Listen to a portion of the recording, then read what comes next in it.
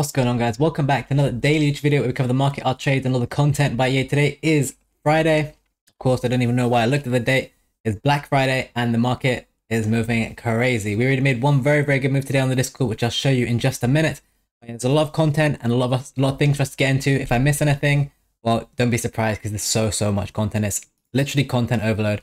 As with always, follow the Twitch stream. We stream twice daily, 3 PM to 7 PM, 11 PM to 1 AM. And we obviously leak stuff on Twitter too. So follow the Twitter too, link in the description. We did get the exactly correct leak for objectives and packs for Loftus Cheek. So make sure you give the Twitter a follow as well. And if you aren't in the Discord, join the Discord. Everyone is getting free Patreon in the Discord until Sunday. All 10,000 members of the Discord have access to Patreon right now, and they made a lot of coins. The first play we made today, which we did post in here, completely for free, was the Team of the Week play. I sent all my coins into Team of the Weeks at around 39k. I know 38k was the aim, and I got a few at 39, and they went all the way up to 43k. Sold every single one 45k. Just to quickly show you that. That was a quick play. I still have some leftovers. Some Dakas here and Luis Diaz's. If you're on the stream, you'd have seen I had a lot more. And it's a couple cards here from Solution Trading. We do have some Marlins, which I'll talk about in just a minute.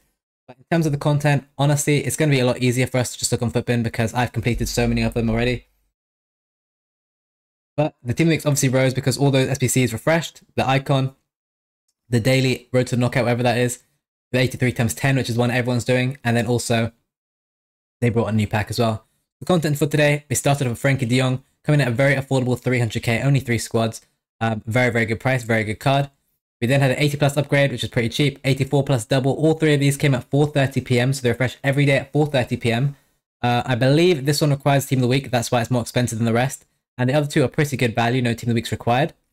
We then got Kenny Dalglish at 6 PM, kind of expensive, over 2 mil, which for me is a bit too much, not gonna lie, but it is a good card and he does have finesse plus. Mixed campaign player pick did come out as well at 6 PM. Horrible like to dislike ratio. Oh no, I misread that, not too bad. I actually got Cascarina from that, so I can't complain. Little potential compensation there too if you did it in Spanish, which they fixed. Same maximum as well. Came at 8 PM I believe. Kind of a mid card, but again, very cheap, only 50k. And then these daily challenges, these hourly flash challenges have been coming throughout the whole day. Now, in terms of the actual team, we have had a lot of cards released already so far. Some quite crazy ones, of course, like Ronaldinho and Thierry Henry. And not too much to say about these cards, apart from Neymar is extinct and does have Cam. The big rebounds, 1.7 is crazy. I think I'm on PC pricing right now, because that can't be right. Nope, he's 1.7 mil. That is ridiculous. There's no way he's actually selling for that. Because he was 1 mil at content. Oh my god, he was 1.4. There's no way the new Cafu has gone up 700k. That is wild if that is true. We need to have a look at that. Sorry, guys.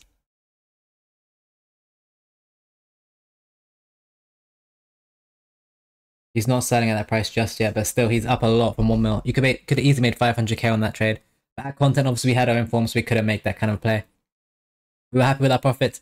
Obviously, these higher risk plays do give higher rewards, and obviously, there's a ton of lightning rounds. We've got Bernardo Silva. Slight issue with that card, though, as they brought out a brand new Evo for him, too. Lots of other good cards, so you can pause the video and have a look at their current cards and prices. I believe Davies has already secured his +1, as they've already played. I'd assume they won, and then loads of other cards here soon to play. In terms of the Evo, this is the Evo for Bernardo Silva. You have a look, and it's a free Evo, which only takes 1 game, so it's kind of crazy. And all you do is that, and you can see that is the new promo card, and that is the Evo. They're very similar. If anything, you could argue the Evo is better because it has a +6 on passing, but is slightly slower and slightly worse shooting.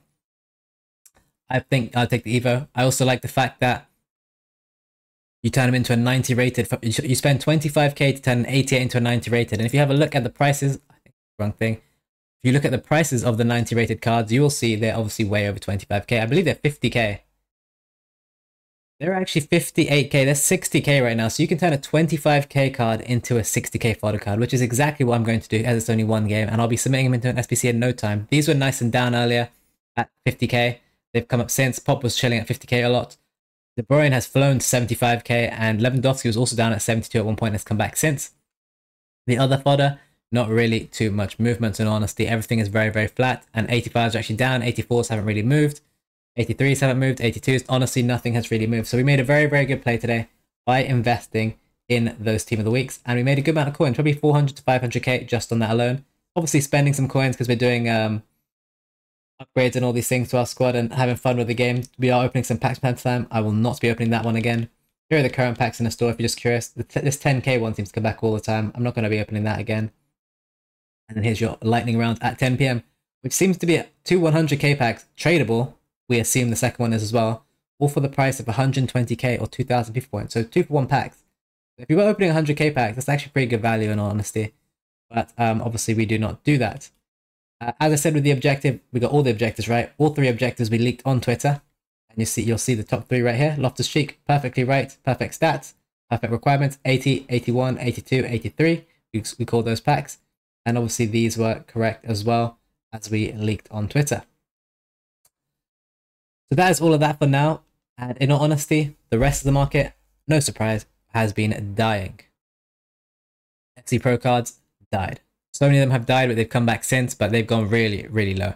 We still really like Marlon, as Marlon does play on Monday and he does have hype, and he will get some hype along the way too. We did tip this one on the Discord, of course, for free, because everything's for free this weekend.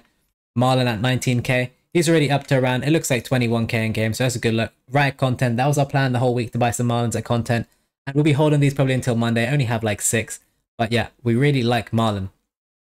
Some other cards have done really well here as well on the rebounds. But some huge cards are down as well a lot. Koulibaly's doing well probably because St. Max is so cheap. Keep an eye on that because he's kind of inflated right now. You've got Dele Alli as well, who was obviously almost double that price. Well, he was double that price a few days ago, so keep a close eye on that as well.